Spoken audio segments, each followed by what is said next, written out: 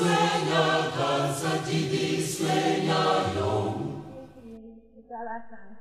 morning, everyone. I must say we are very happy to see all of you. And as Mr. Alasan was saying, we identified key stakeholders. So the fact that we are even here this morning tells you that we are key stakeholders when it comes to the management of our oil revenue. And we have a voice. To ensure active citizenry, it is important that everyone is asked what exactly goes on in the industry. You must be informed. And so I want you to take this exercise very seriously. This is not just something that you are just taking to while away time.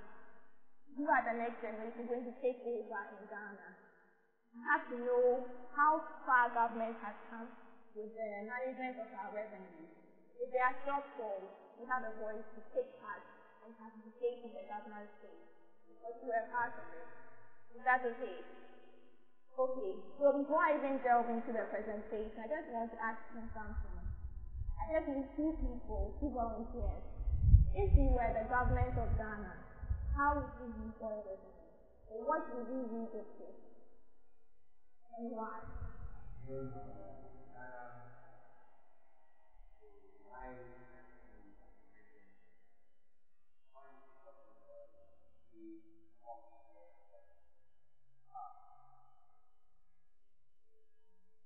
Okay.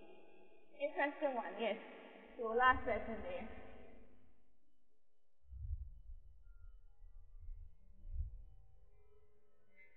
If you're the government of Ghana, what would you use oil revenue for? Everyone must benefit from the oil revenue.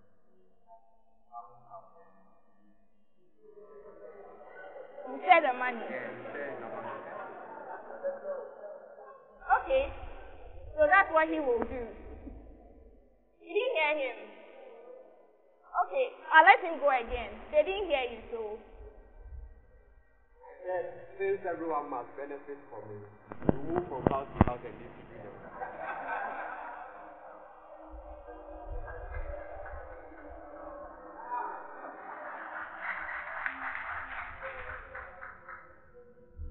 Okay. Alright, so those are very interesting points there.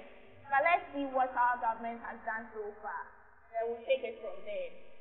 Now, for the purpose of this presentation, we're just going to travel this roadmap. We'll just take an overview of how far we've come with oil exploration, so the history and then now what we have today. Then we'll look at the price trend so far and how much we have produced over the years. We'll then look at where all the pool of the oil revenues that we've received over the years, where they have all come from, and the trend of it, whether it has increased or whether it has reduced. Then we'll also look at, when it comes to the distribution of the oil revenue, you just get up and distribute it. So somebody's saying that I'll go house to house and share it. What would inform that? So we do have a policy framework in place that is supposed to guide how we distribute oil revenue. So we'll look at how that framework is and what exactly it speaks to. Then we will look at in practice how we have actually distributed the oil revenue. Then we'll draw some conclusions from there. So it's really simple. So our upstream oil and gas, the history and now. Ghana started producing oil, or we started the exploration, the search for oil as far back as 1986. And from that time, we have made certain progress along the way. Some of the discoveries that we have made, some of them we got only gas, some of them we got only oil, some of them we got both oil and gas. But it's not all of them that were successful. So you see from the presentation there that something like the West Cape 3 Point, where Cosmos was operating, along the way they realized that they were not getting any commercial viable quantity. So they had to relinquish their field. But then we've also had some successful ones. The 10 field, that's the Tinebua and Ra and Insom field, by Tallow Oil. From their discovery, they have been able to make some production, so now they are producing. We also have the OCTP, the offshore fishery points by ENI, and and they are produced, they've been successful. So some of them, like I said, have not been successful. All these people, when they started appraisal, they did the evaluation, they realized that no, they couldn't continue with their goals. They just had to abandon the site. So currently in Ghana, we have three fields that are operating now, or producing now. We have the Jubilee field, and then the 10 field. They are operated by Shallow Oil Ghana Limited. And then the offshore casing point just this year came online, and that's produced by ENI. Okay, so with our production, from 2011, we started producing from 2011 from the Jubilee field. Now when you look at the graph here, from 2011 to 2016, this is how much we have produced in terms of barrels. So 2011, we started with 24 million barrels. Along the way, we were increasing. So throughout from 2011 to 2016, the total amount of oil that we have produced is 193 million barrels. From 2011 to 2016, that's the total. Let me just take in this that from the total, the majority has come from the Jubilee oil field, primarily because that was the only field that was producing. And so just recently in August last year, when the 10 fields came online, so Jubilee produced about 97% of our total oil production. And then 10 fields has just about 2.7%.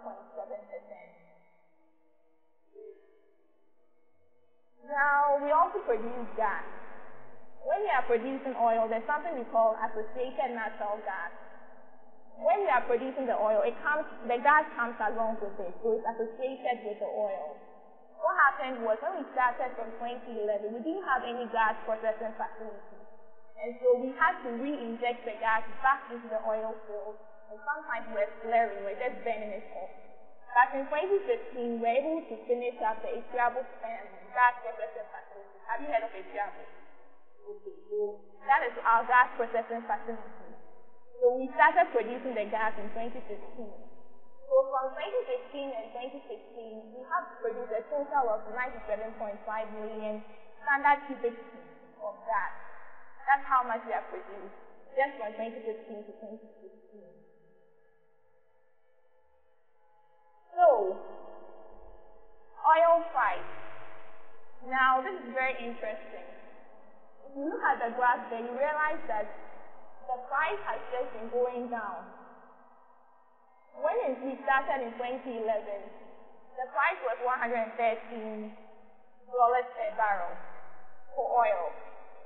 Unfortunately, along the way, you can see that it just kept decreasing.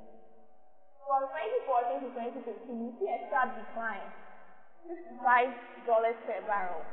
And then in 2016, $46 per barrel. And this has implications for how much revenue you will get. As you will see along the way, that revenue is a function of not just how much you are producing, but also the price of the oil.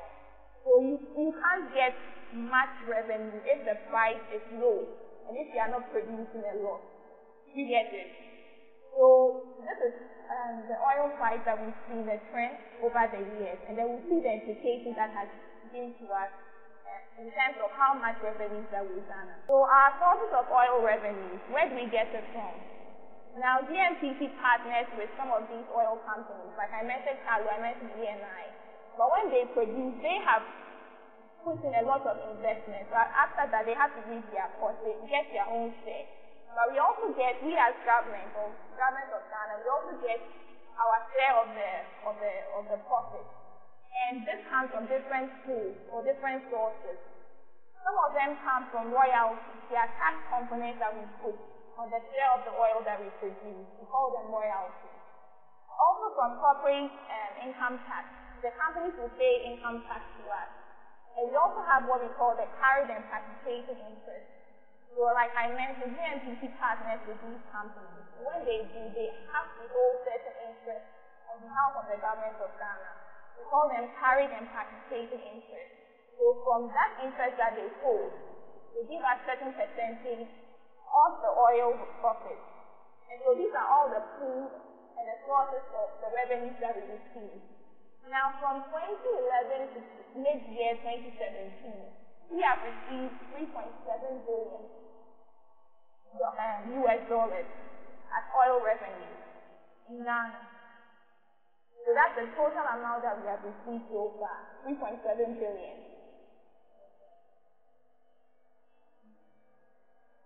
Now, the trend of distribution and how we have utilized our oil.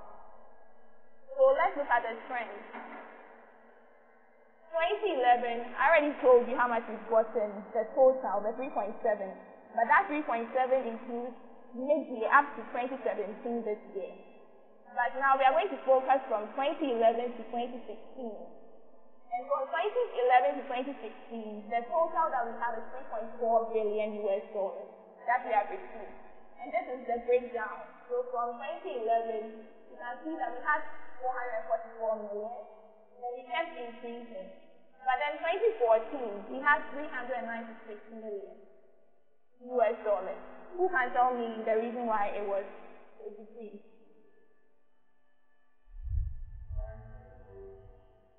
Exactly. So because the price of the oil decreased, it means that it has a toll on how much revenues that we receive, like I mentioned earlier. So because of that, you can see that we've received lesser revenues than compared to the previous years because of the price drop. Is that okay? Okay. So in total, that's the 3.4 billion that we have received as oil revenue. So there is a framework that guides how we distribute oil revenues in Ghana. So as to whether you would use it for debt repayments, like someone said, we owe a lot, so we want to use it to finance our debt. Or you want to take the money and then house to house we distribute it. This is what speaks to whether or not you can do that. In 2011, we passed the law, the Petroleum Revenue Management Act. It was amended in 2015 to address some inconsistencies. But what that framework does is to spell out how we distribute oil revenue. So all the revenues that we receive, I showed you that graph from the royalties, the corporate income tax. When we get all of those money, we put it into a fund called the Petroleum Holding Fund. Now, so when we put it in the Petroleum Holding Fund, now I mentioned that GNPC holds certain interests on behalf of government. So they have to pay a certain cost, equity financing cost. So we give, hello, is everything okay there? Okay. So we give GNPC to pay up its cost. After GNPC takes up its cost, we also invest in GNPC. Now the aim is that it is our national oil company, but we envision that in the future we want GNPC to stand on its own and even become an international oil company. Like the way we have these companies coming in to produce oil here. We want to see GNPC gain enough weight to even go to other territories and even produce there. So we invest in GNPC. So we've given it a timeline that by 2026, we will wean GNPC off this investment. We expect that this investment that we are putting in GNPC will build their capacity and technical expertise so that they can also stand on their own in the future. So after we deduct all this and we give to GNPC, what is left of the revenue is what we call the benchmark revenue. Now with the benchmark revenue, we distribute it as follows. We take 70% of that, or not more than 70%, and we put it into a fund we call the Annual Budgeting Funding Amount, ABSA. Now the ABSA is supposed to go into the national budget. We'll talk about that in a bit. But the rest of it goes into the Ghana Petroleum Fund. And that is also divided into two separate funds. We have the Stabilization Fund and then the Heritage Fund. Now the Heritage Fund is to ensure intergenerational equity. So oil is finite. It means that it will not be there forever. One day it will run out. When it runs out, the future generation that did not meet the oil, we expect that they too will benefit from it. So we put in a fund that will ensure that by the time they come in and the oil is no more, they will also have access to the oil money. And so with that, 30%, how we share it is that the remaining 30%, after we've taken the 70 to the ABSA, we We send 70% of the 30% into the stabilization fund, and 30% of the remaining 30% into the heritage fund, the one for the future generation. Then the 70 that goes into the stabilization fund, what the stabilization fund is supposed to do is to cushion the budget against shock. So, like we have already seen, the oil revenues are volatile because the price itself is volatile. Sometimes it will go up, sometimes it will drop. And because we plan our budget or we plan our development along how much oil revenue we receive, it means that there are times that we can get shocked. If it goes so low, we won't be able to meet whatever we have targeted for to use our money in terms of the budget. And so what the stabilization fund is supposed to do is that in times of those shocks where we cannot meet our budget because there's been some kind of price decline or there's some other macroeconomic factors, we use money from the stabilization fund to cushion the budget. That's okay. Then the heritage fund, like I mentioned, is supposed to be keep it for future generations. So we invest these funds into financial instruments so that they can yield net returns to us. But then the ABSA, that is what we are supposed to spend into our budget. So it's annual budget funding amount. So annually, we take money from the 70% of what we receive from the benchmark revenue into the ABSA. Now the ABSA, we are supposed to use 70% of the ABSA to finance public capital investment.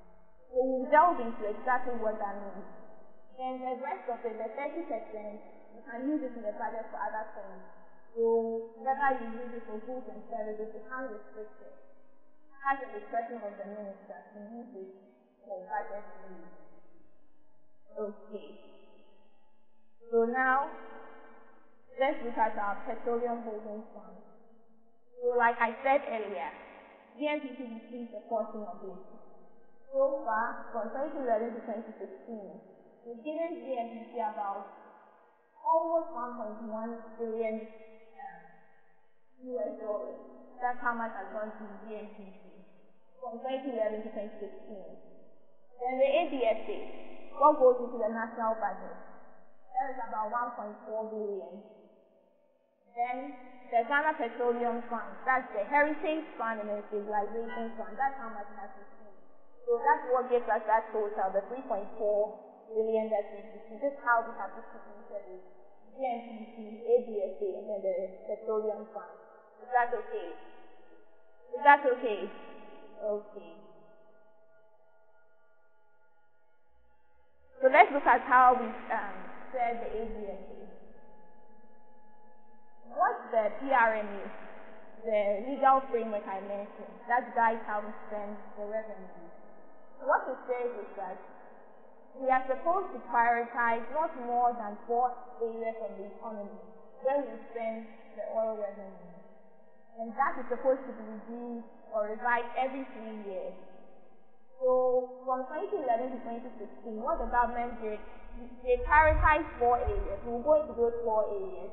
But after 3 years, they were supposed to review it, but they maintained those 4 areas. And the 4 areas, roads and other infrastructure, agricultural modernization, amortization of loans, and capacity building. But this year has changed. When the new government came, they have changed the 4 areas. They maintained agricultural modernization, roads and other infrastructure. But in place of the other 2, they brought in education and health. But we are yet to see how that will play out because that was just in this year. So that's not part of our research. We will look at for 2011 to 2016. But just for you to know that the priority areas from this year have changed. And we expect that in 2020, we might revise it or they will maintain it. So this is how it has been said so far. Roads and other infrastructure has received $1.7 billion from the total 3.4. The capacity build has received $358 million. We'll go into the specifics. So let's look at that now. Agricultural modernization from 2011 to 2016. This is how it has been spent. Now, the focus of agricultural modernization is to put in technology or adapt new techniques that are modern, that will boost agriculture. or make it more productive. So we spent on a number of programs for that, as you can see here. Some of it has been spent on fertilizer subsidy program. Some of it has been spent on agricultural institutions, they built some institutions, some of them rehabilitation, some of them too on irrigation dams for agri laboratories. So these are the various amounts that they also received under agricultural modernization over the year 2011 to 2016. Now, roads and other infrastructure. I want you to pay attention to other infrastructure. Okay.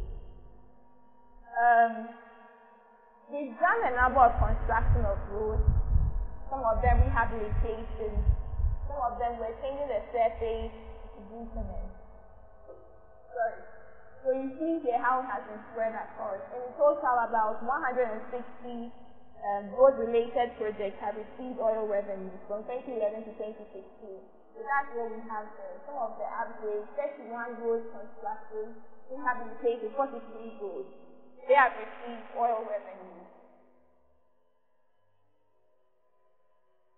Now, other infrastructure. This is where it gets interesting. Because we say other infrastructure, it means that any other construction work or as long as an infrastructure.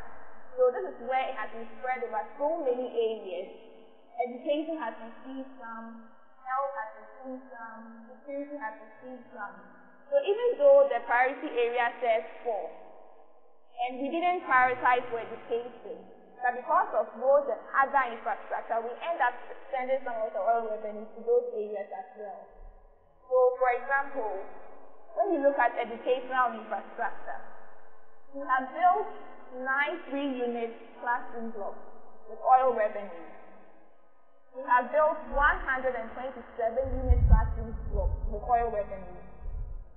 Laboratories, 5 resource centers, 107.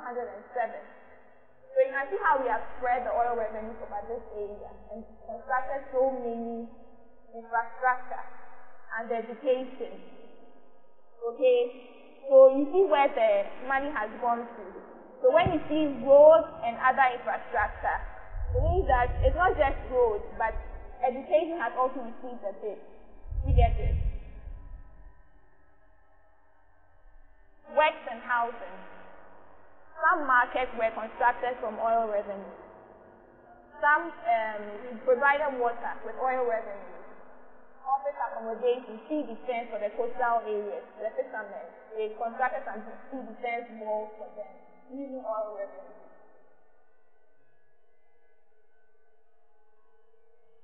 Capacity building. That is also another interesting area. Because you find when you say capacity building, what comes to your mind? Anything that can build the human capacity, isn't it?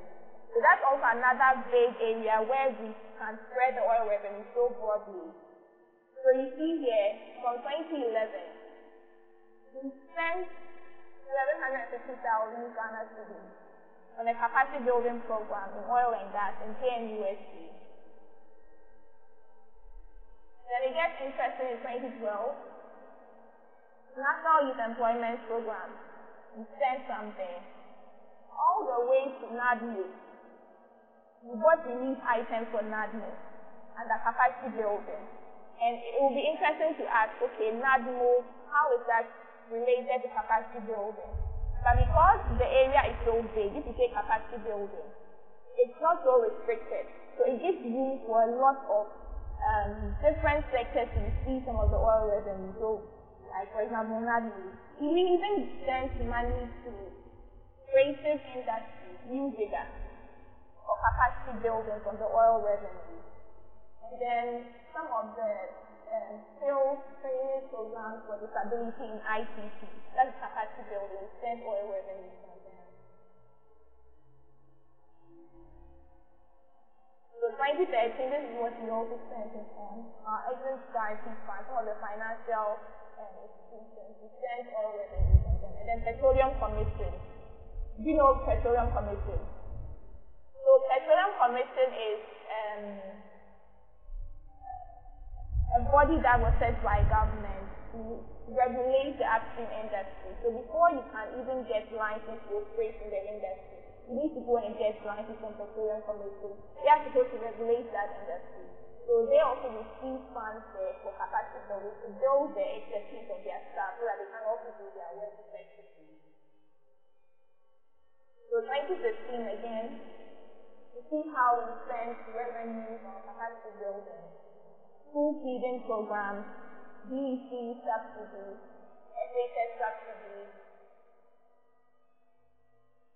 all of that, strengthening and transportation, we spend oil revenues on that.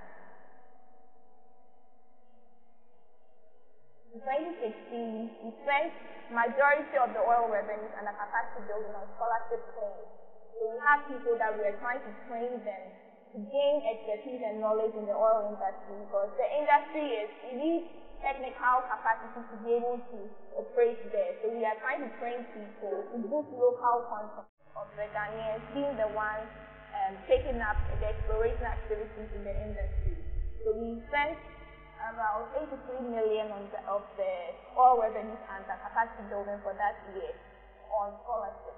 And then the rest of it went to the funding for PIAC, Public Interest Accountability Committee, which is an oversight committee that was set by government to manage or to supervise how we manage our oil revenues. So when you hear PIAC, they are an oversight body to overlook how we spend oil revenue. So the PRMA says that they are supposed to be funded, so we spend this amount of money to fund them.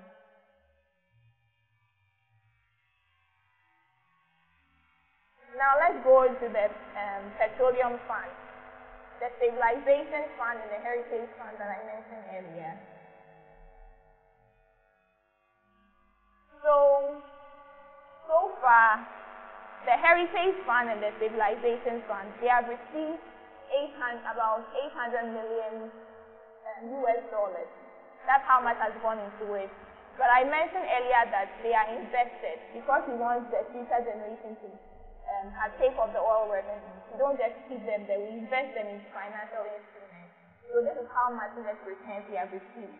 18 million from 2011 to 2016. But as of the end of 2016, we had just left 484 million. So it dropped down. And we'll look at why. So let's look at the breakdown. I've already mentioned that the petroleum fund is made up of the heritage fund and the stabilization fund. So from 2011, this is how much it kept receiving. But look at the interesting trend again. In 2015, you see that it dropped. It dropped mainly because it was a drop in, this is for the stabilization fund, the one on the left. It dropped mainly because there was a drop in the oil price. And that means that our budget was in shock, so we had to withdraw money to cushion the budget. And from 2011 to 2016, we've withdrawn about 140 million just to cushion the budget. Then again, we see the heritage fund, the one for the future generation. We realized that as production was increasing, we were expecting that the revenues will increase. But because of the drop again in the price, you see how it affects the revenue. So we didn't get as much as we got in 2014 compared to what we got in 2015 because of the drop in price. So the price rate is something that really influences how much revenue that we receive.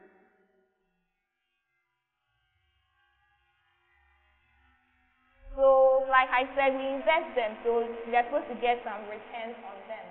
And so far, for the stabilization fund, from 2011 to 2016, we have received a total of 4,524,000 Ghana cedi as investment on it. Sorry, US dollars as investment on it. And then the heritage fund has yielded 14 million. And this is interesting because the stabilization fund, we've been withdrawing from it, so we don't have a lot of principal to yield interest.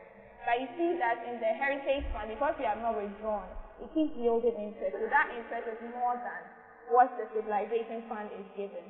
But like I mentioned earlier in the other one, because of the price drop, we could have gotten more if we had a higher price than what we have today. So that means that as the price increases in the future, we'll be getting more revenues. And if we keep investing it, we're expecting to get a higher net return.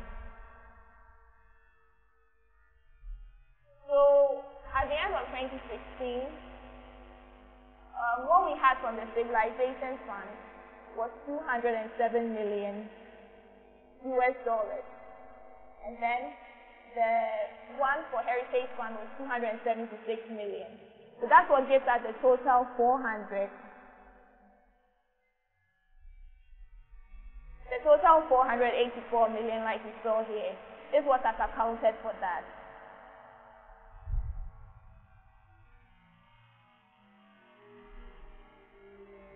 So let's just summarize all the plenty talking so far. Now, when it comes to oil distribution, so far from 2011 to 2016, we have produced 193 million barrels of oil in Ghana, looking from 2011 to mid-year 2017.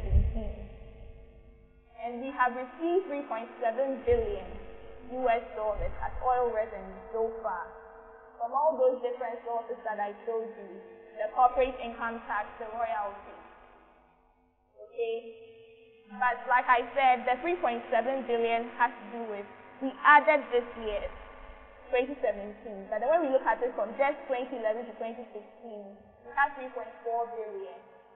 Now, like I showed you, and as the law says, oil revenues have been distributed. So we take what belongs to GNPC to GNPC. ABSA has received its share, and then the petroleum holding funds have also received its share. But then when it comes to how the ABSA has been used, this is the dynamic. For the 4 areas that we prioritize, the highest has gone to roads and other infrastructure, and the least has gone to agricultural modernization. That's how we have spent it. But even though we said 4 priority areas, like I showed you, when you delve in it, you realize that the oil revenues have actually been spread more thinly than the 4 areas, so other sectors have received it. So like, for example, roads and other infrastructure, we have spent on the construction of some classroom blocks and the education sector. So many different sectors have received it. And so it has allowed for the oil revenue to be spread so thinly. And that is why we don't see the impact of the oil revenue so much concentrated in a particular sector. So at the end of the day, we spread it over so many areas, we don't really see the impact because of so many projects that are receiving limited revenue for the same fee. Is that okay? With the petroleum fund, we started in 2011 with 69 million, but along the way we have accrued net return. That's what I showed you earlier, the 484. So total with the net returns and how much we have after we have withdrawn some, what we have left as of 2016 is 487 million US dollars. So that's the petroleum fund, the stabilization fund, the heritage fund. Together, that's how much we have there. And we've seen how the growth rate has been slow, like I showed you, because of the change or the decline in the price. That's how much it affected it. So that means that if the price goes up, we expect to get more when there is a higher price, because the revenue is a function of the price and how much we are producing. So the production, like we saw earlier, it has been increasing, but then the price, though, because it has been going down, our net returns are not yielded much to us. So that's how much we have left on. So we can draw 2 main conclusions from 2011 to 2016 as to how we have spent our oil revenue.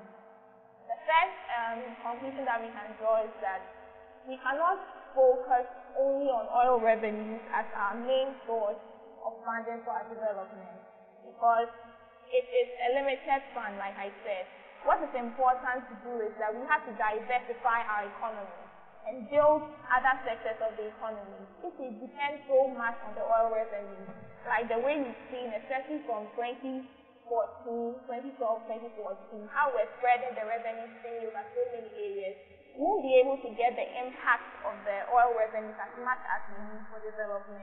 So at the end of the day, we'll keep spreading it on different projects, and then we won't see much impact. But if we do diversify the economy and then we allow other sectors to grow as well, then we'll be getting more revenue from different sectors. We won't have to just focus on one. And the second one, which feeds into the first one, that oil revenue should be targeted, the spending of oil revenue should be targeted and focused. So we in ACEP, we believe that even though the PRMA says that not more than 4 priority areas, it is possible to prioritize just 2 areas. For example, if you take education and agriculture, you can prioritize those 2 areas, or education and health.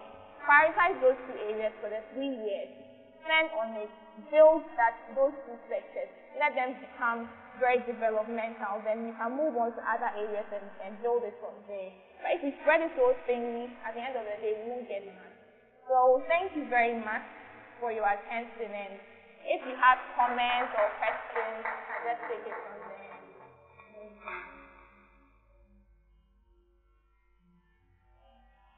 Okay, so any comments from anyone? Yeah.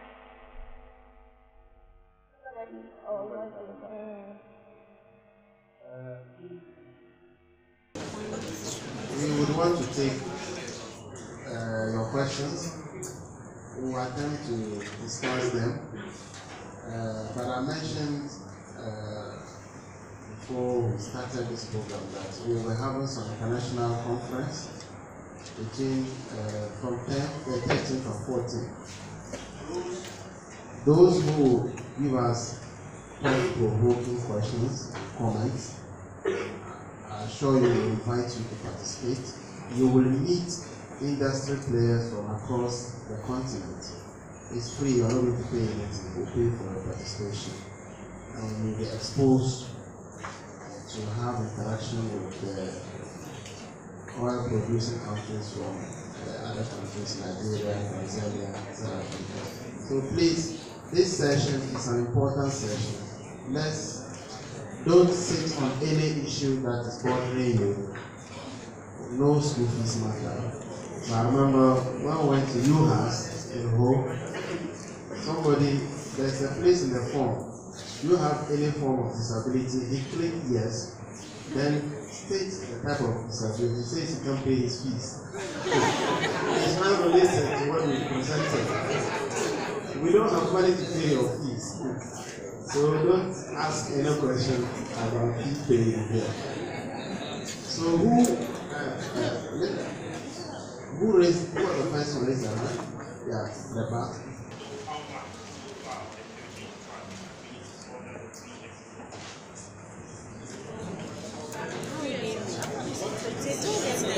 This is an ongoing process. The free SHS, people are still enrolling. It will be difficult at this point to get the exact amount. From your presentation, we realized that the prices of the oil, actually the fluctuations in the prices has a big toll on the revenue. I want to know some of the factors that really affect the prices, the fluctuations in the prices, and how government has tried to tackle those factors to ensure that the prices increase rather than decrease. My question is about modernization of agriculture. I think we've been hearing this for quite some time now. And before Ghana went into commercial production of oil, we've been doing modernization of agriculture. So I expect to see much when it comes to modernization of agriculture this time around. But I haven't seen much. Let's say, for instance, there is something going on like planting for food and jobs. I've only seen distribution of fertilizer and seed. So I want you to tell our authorities that when we talk of modernization of agriculture, there is more to it than just distribution of seeds and fertilizers. And then affordable housing. We've also been hearing of affordable housing for 10 years now. But anytime the houses are built, we don't see anything. If you take probably like teachers, for instance, a teacher in the village somewhere will not have access to it. It's only the elites that have access to it. So I want to know what is wrong with that. Why is it the trend like that? The distribution of the affordable housing is very bad. I want to know the measures that have been put in place to make the people accountable for the money that they receive. I would like to know if actually there is an organization that is responsible for the pricing of the oil. At the global level, because it's a global issue.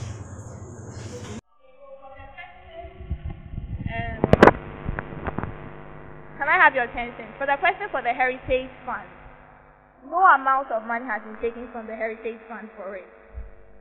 Now, in the beginning, government did say that they wanted to take money from the Heritage Fund to fund the free SHS, but we were advocating against it because our arguments, like we said, the Heritage Fund is supposed to be for intergenerational equity.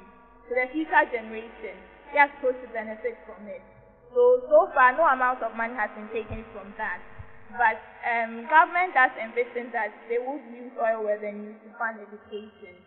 And that is why we are looking at the 4 priority areas that they prioritize this year. Education is hard. So we expect that the portion of the ABSA that will go to education will totally finance this free education. But we'll see how that will play out along the way if it can continue to be sustained from the oil revenue. But as of now, no amount of money has been taken from the Heritage Fund for the free education. Then there was something about what accounts for the pricing. The fluctuation in price, because it has a huge toll on the oil revenues. Now, the play is an international market, so the dynamics there happen on the global scene. And government doesn't have control over the oil pricing. We have what we call OPEC, oil producing and exporting countries. They produce huge amounts of oil. So when you talk about Saudi Arabia, Norway, those countries that produce a lot of the petroleum, they have significant leverage when it comes to how much oil price and how much oil to be priced. Because they are producing so much on the international market, they determine the pricing. When they bring in their oil based on how much they are producing, they can determine, okay, we sell it at this price. There are so many interesting dynamics that goes into it. So it's not just one country that has control over it. As the market plays out, that's what comes out of it. So government doesn't have any kind of control over how much we produce, except we as Ghana joins the OPEC and the oil producing and exporting countries. If we join that, even that we don't have a lot of control, except how all those countries that bring in their production based on the economic factors on the international market, they determine the price of it. So it doesn't come from just one country or one state. All those countries coming together based on how much they are producing. If they produce more, it means that we have so much in stock, we can't keep up. If they produce less, it means that the oil price has, it means that the production has dropped, and then people will pay more to get the little that's available. So that's the dynamic. There was another question on the measures in place to make people accountable for the revenues that are coming into the country. So the Petroleum Revenue Management Act clearly states what all the stakeholders are supposed to be doing from when the monies reach government to when they are put in the various funds. And on a quarterly basis, the government is required to clearly state and publish in a gazette the amount of listings, the amount of monies that have been made off those listings, and the allocations that have been made as well. At the end of the year, the Ministry of Finance publishes a petroleum revenue holding fund report, a reconciliation report that also states all the projects that have received oil revenues over the year. So all these things go to show that government is trying to be accountable for the revenues that have come in. It is also our role as civil society organizations and citizens to make sure that government is accountable. So we have to care, basically. Everyone has to care. You have to pay attention to how much is being listed, how much is being sold on the world market, and how much revenues are coming into the country. That's the only way we'll be able to hold them accountable for the amount that's coming in and how they are using the money as well. And then the last question was the organization responsible for pricing of oil. Who asked that question? The first question I have to ask you, global or in the country? Global. So like you rightly said, there is no one organization that sets the price of oil. The price of oil are determined by factors of demand and supply. So as much demand that is available versus the amount of supply that is available. Now there are various things that happen worldwide that impact these things. For instance, there can be a ban on a country like Iran that says you are not allowed to sell your oil on the world market anymore. It happens. It reduced supply. When they started to respond to world demands of various things, and that ban was lifted, so supply increased. So then it affected the price. When America started its shale oil ventures and then supply increased, America became independent and reduced imports into its country. We saw world prices go down further because there was oversupply in the industry. Now, when the hurricanes happened in America, the recent ones, most of the refineries had to be shut down. We saw the price increase slightly from them. So you see that there's not one body that determines these things. When the world prices were plunging some time back, OPEC world players pleaded with OPEC to reduce their supply so that the price would increase and the business would become profitable again. OPEC being OPEC and too known OPEC that it is, put the world through a bit of stress and refused to reduce their pricing because they were also benefiting from everything that's happening. When the price is high, they benefit and so on and so forth. So you need to also be aware of things that are happening globally to understand how these price changes trickle down into your country. Now, you did not ask about the local setting of prices, but all these things impact the price of oil and gas locally in your country. We have not gotten to the point where we refine and sell our own crude oil on our market as petroleum products. So we are still importing petroleum products as a country. So the prices of the fuel you're buying at the pump is determined by various happenings worldwide. So when a political party comes to tell you that when we come, we're going to reduce oil prices, yada, yada, yada, you know that it's not entirely accurate. You get it? Because they do not have absolute control of the world prices. The best they can do is to put on tariffs or levies and take off these tariffs and levies to make the prices more friendly to the consumer. Do we understand? Next question. Just before the next slide. The bit about the measures in place to hold government accountable. So, Africa Center for Energy Policy, we are a civil society organization, and as part of our work, we do what we call value for money audits. So we take, like as Joanne was saying, reconciliation report publishes how much revenues have been received and what governments have used it for, the different projects.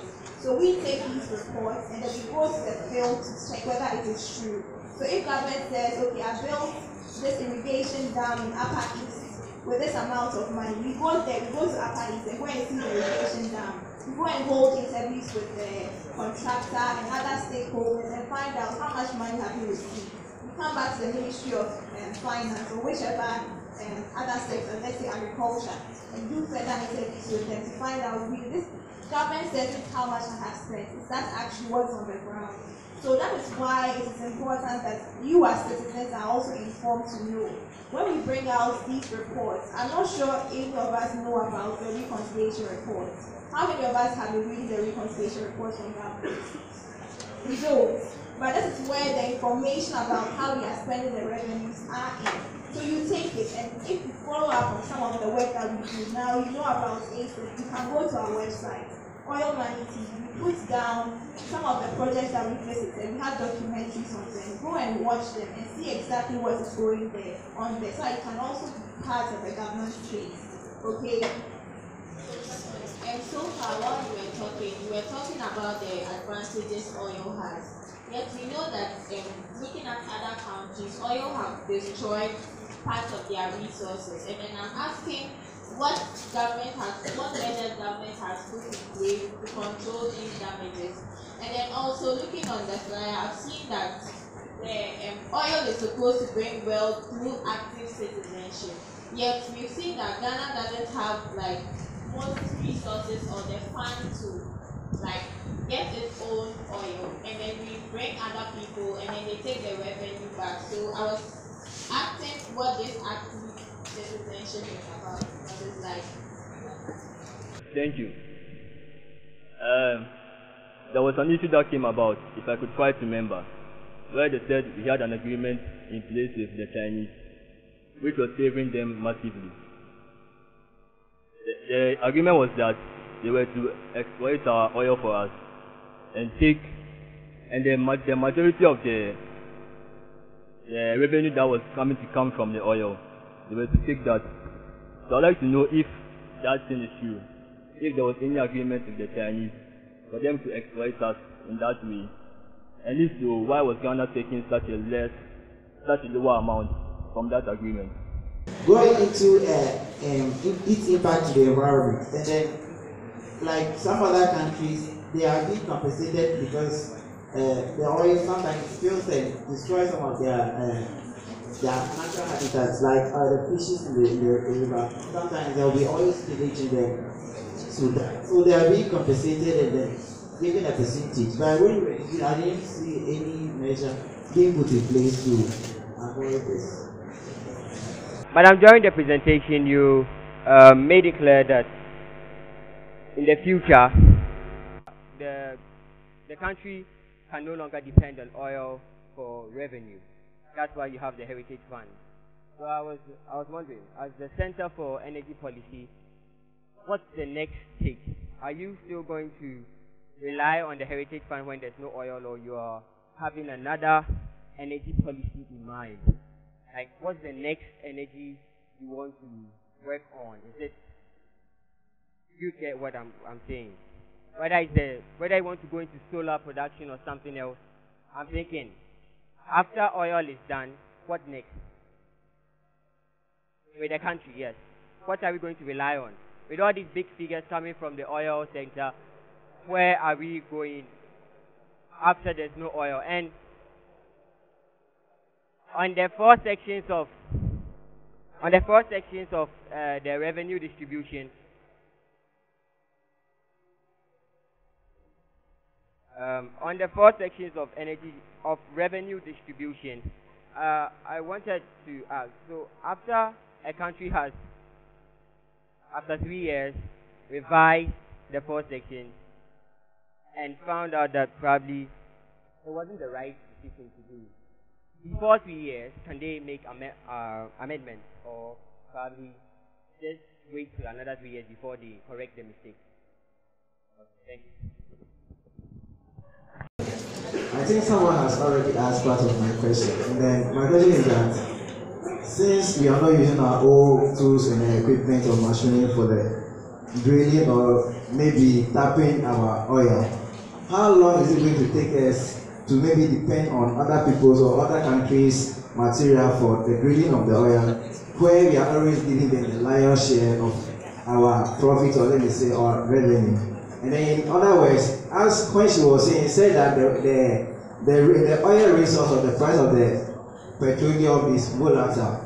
And then in that, maybe the resource depend on the price of the petroleum. So if that's the case, can't we find a way of maybe creating some kind of reserve so that we keep or store our when the price goes there, and maybe when the rise in the price of petroleum, then we sell them out. So you see how I'm holding the mic and you cannot hear me? Yeah, when you hear the mic, just call me. So this one is free damage, too free. Okay. So the first question was about oil destroying resources. What government measures are there to control the damages? Okay, so one of the major concerns that any country has when they discover oil is the concern of resource care. Where you start exploiting your oil and then you begin to ignore all the other sectors of your economy, and then you thrive in oil and the rest of your economy collapses. So that's when there's any trouble, for want of a better word, in the oil sector, your economy feels that's Nigeria is a typical example.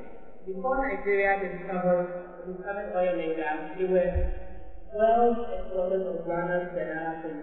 When oil and gas came into the picture, all of that collapsed. So what government, that is one of the major reasons why government has the revenue management act. To ensure that at every point in time, government pays attention to at least 4 other sectors of the economy. So that as you develop your oil and gas sector, you are developing the rest of your economy as well. That's what we call diversification. So you do not limit your economy to just one sector. And the economy of the country does not depend or rely on only one sector of the economy. Now you said, well, you are citizenship. How does that work when all the revenues leaving your country to use foreign participation? First of all, the government has not allowed countries to just come, drill, and take everything away. So I'm tying that into your question about the Chinese coming in to take all the revenue. I honestly don't know when you heard that, and we're discussing it. Both of us can't pinpoint exactly what you're talking about.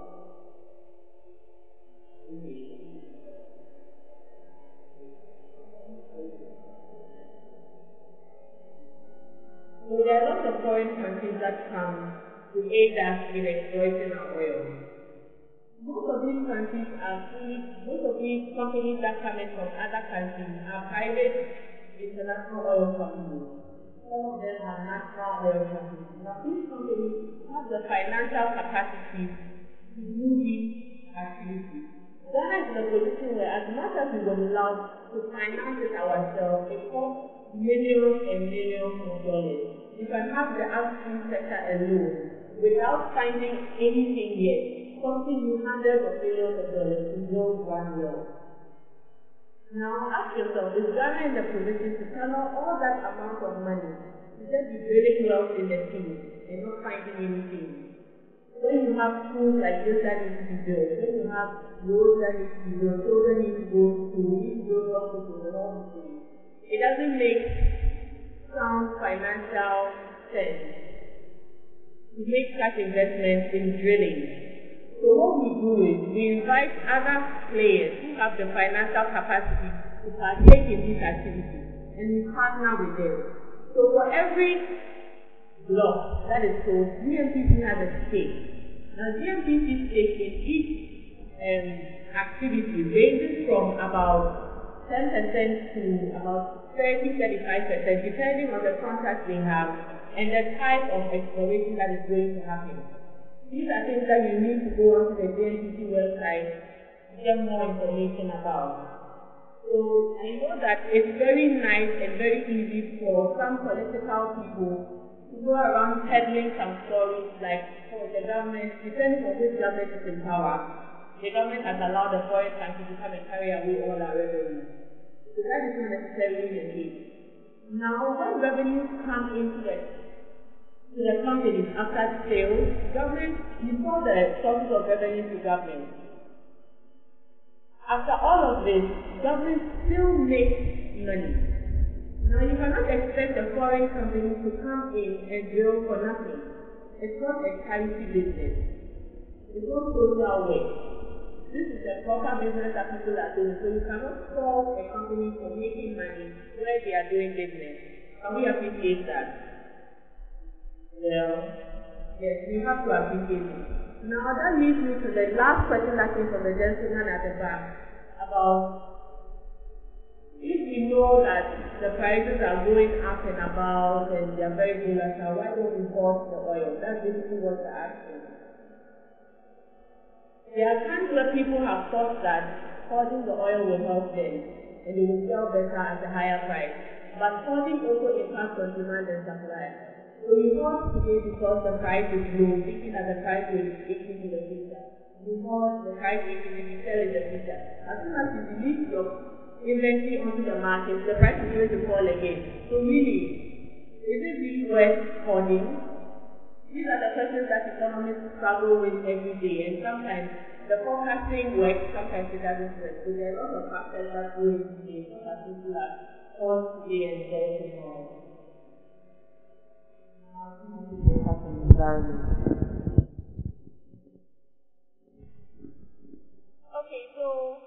the issue about compensation for environmental degradation. One of the reasons why I didn't see that in this because for now we are producing offshore. So we are producing not on the land, but deep waters off in the sea. Now, environmental degradation issues are very serious issues, especially when it comes from the oil industry. We've heard of cases of oil spills and all that. And so there has been that call to ensure that these oil companies have in place health and safety and environmental regulations compliance with them, which they do. And the EPA is supposed to regulate that measure together with Petroleum Commission. But the dynamics will change if we start producing onshore. When we come onshore, and recently we have made certain discoveries onshore, and so there's that concern that has already been raised. We have what we call the environmental impact assessment. Can I have your attention? Okay. So the environmental impact assessment, what it does is that before you start any such project, what you are supposed to do is to evaluate it and assess how much impact it can have on people, on flora, on fauna, on settlement, and you put in place all your mitigating measures. So before you even start your project, you submit to the EPA. They have to come back and assess all the measures that you have put in place to ensure that in case there are any issues of derivation, this is how you are going to mitigate them. So for now, we don't have serious issues yet in our offshore industry, but that doesn't mean that it's not a concern. We do have systems in place, but because we have not yet experienced any serious outbursts or even oil spills yet, but these companies do have them in place. They are supposed to ensure that EPA regulation, Petroleum Commission regulation. But when we come onshore, there are going to be issues of resettlement. There are people whose lands are going to be affected, and that's where compensation comes in. We have something that we call Free Trial Informed Consent, FTIC. So what government is supposed to do is that before they come on land, that production, whoever is supposed to be affected, they are supposed to go there. It's like before you enter my room, you have to knock. If I say come in before you come in. So once somebody has the land and is going to be impacted, you need to go and have consultations with the person. Even though the oil belongs to the government, once the person is on the land, you have to discuss compensation issues with the person. So if you are going to resettle him, you have to make sure that you take the person to a place where he will be comfortable and have his land back. If he was into farming, you have to give the person back a very economic land that he can go back to his farming. So these are the compensation issues that will play out. But when we do start the onshore production, these are things that will be put in place before government can start producing. Okay, so can we revise the 4 sectors before the 3 years is up? What the PRMA says is that within 3 years, you're supposed to prioritize 4 areas. So you don't start it and then within the 3 years, before it is up, you go back and then you want to revise it. No, unless you go back to amend the law. But because you cannot just go back to do that, you have to ensure that you wait after the 3 years. You do your assessment. If you realize that no, the decision that I made didn't favor, you have to change those sectors. But before the 3 years is up, you cannot go back and change it because the law says that it has to be within 3 years. Unless we amend the law and change the time frame that we have given it. But for now, it's 3 years. Within 3 years, you have to fix the decision that you made. After 3 years, then you revise it. Then, after oil, what next? Like I mentioned earlier, oil is finite. It will not be there forever. And that is why you don't even wait for after oil before you now plan what to do. Like we saw there, we need to, and Joanne also mentioned, we need to diversify our economy. Because oil will not be there forever. One day it will run out. That means that all the revenues that you are dependent on today, tomorrow will not be there. And the Heritage Fund is not going to be enough to suffice for everything that you have used the oil revenues for. You cannot depend on it the way you depended on the revenues when it was trickling in at the time that you were producing. So diversification is very important. You need to build other sectors of the economy as much as you build the oil industry. And that is the reason why we are saying that it is important that when we are prioritizing these areas, we spend our oil revenue in sectors where we are going to have substantial developmental outcomes. So instead of just consuming the revenues now, build it into projects that can save and have impact on today's generation and future generations. So that is where the diversification also comes in. And apart from that, it's also important that when you have the oil revenue, you need fiscal discipline. How do you ensure that the revenues that I'm getting are not just squandering it? You must be disciplined enough. And that is one of the reasons why we have the PRMA to guide how we spend the oil revenue. So that at the end of the day, you don't just take the money and squander on things that does not benefit the country. You have to ensure that whatever you are spending on, you discipline yourself, spend in line with what the PRMA says, so that at the end of the day, you have those developmental outcomes that we expect. Let me just add to what he said. Aside this aspect of it, we expect that countries would also think beyond fossil fuels, like you were saying, venture into other renewable sources of energy. So there's been a whole global debate as to how long are we going to have oil around for. Previously, people thought that by the 2000s, oil would be running out. But over time, we've seen that technology has advanced, skills have improved, we've gone further into the sea, and we are going deeper into the ground. And we are finding more sources of oil and gas. We are expanding things like shale, which was absolutely not there before, tar sands, and many other things. So as much as we are worried that oil is finite, there are still many more years ahead of us in discovering and exploiting it. But because of various aspects such as greenhouse gases and climate change and all those things in between, some of the oil companies themselves know that their market share is going to be reducing because of these global requirements to reduce carbon dioxide emissions and stuff like that. So they themselves are venturing into projects of renewable sources. BP, for instance, has a wing that is looking into these things. So the world is moving forward. Everybody is looking at various sources of energy aside oil and gas. So we also need to put our head in those areas as well. Thank you. So, fortunately or unfortunately, we've come to the end of our program. We've run out of time. We know that some of you had some more questions. Yeah, you didn't, but someone did, yeah. So thank you very much. Please, I want who had the teachers oil money, others are oil money or all.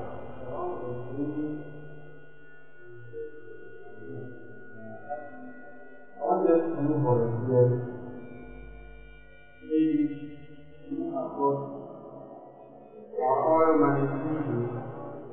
Those who have extended open invitation to me to that international project.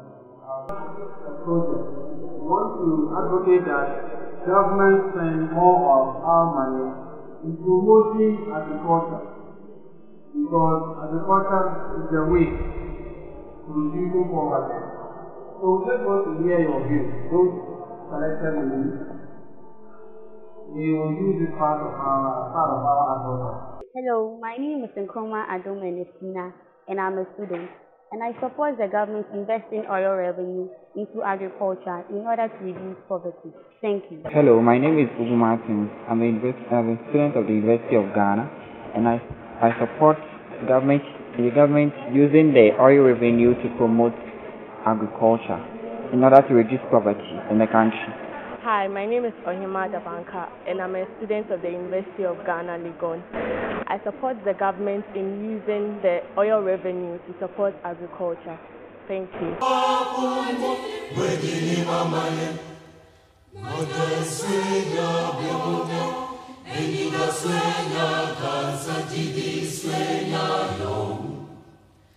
Edica